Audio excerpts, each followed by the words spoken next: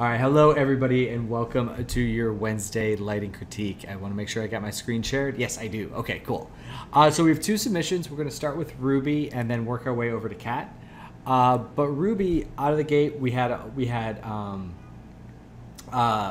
notes that we hit last week. This was just a higher resolution. I think this looks great. The only thing I would just in this like area right in here, sorry, that was a weird brush to do that with, but we've got a couple of speckles down there that look a little bit like noise. I would just paint those out in Photoshop or whatever, and then I would ready to call this done. Austin, how are you feeling about this? Do you like this?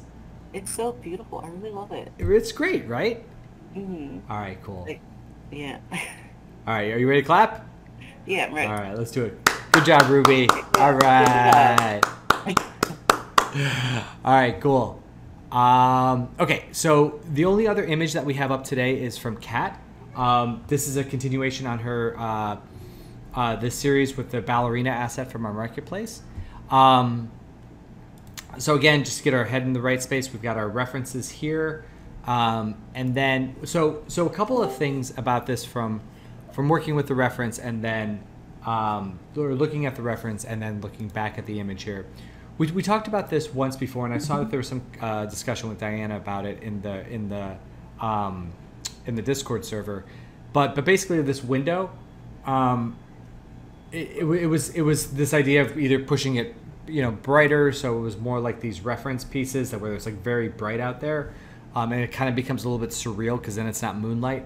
Or we tone it down like it's like this image from the jail cell or this one over here. Where it's more believable as a nighttime scene. So I think with this, it might be better to just knock it down a little bit. This is a little, in 2D, it's kind of tough to do it without adjusting the light rays as well. But like, I think we should knock it down kind of into that realm, while maintaining the strength of the light rays on it. The other part, someone just chimed in. Oh, no, man, I wish it didn't do that. Yeah.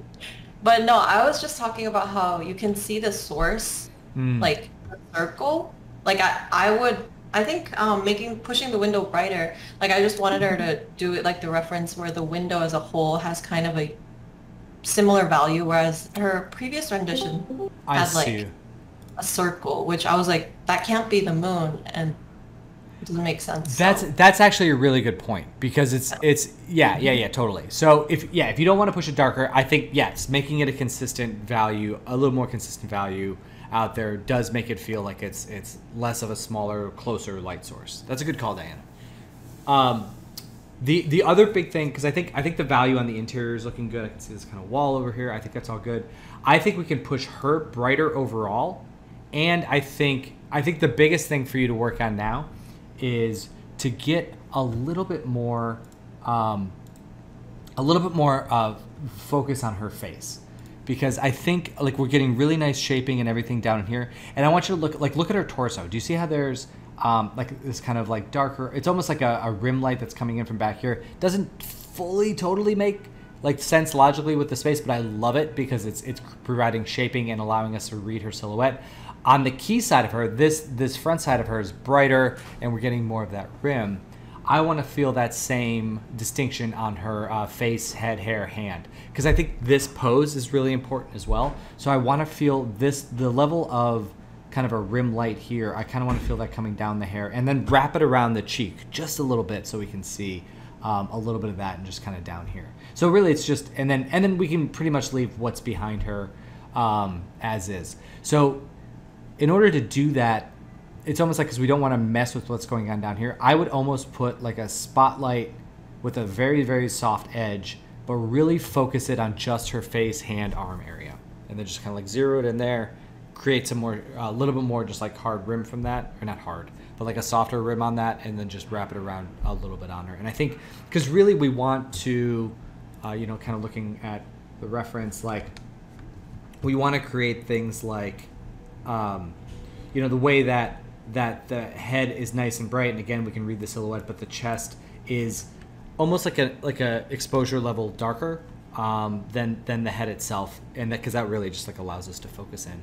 And there's more going on with her than there is with him in terms of her posing and what we want to see up there.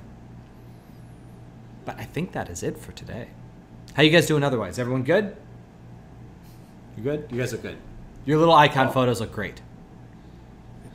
We're doing great. You're doing great. All right, cool.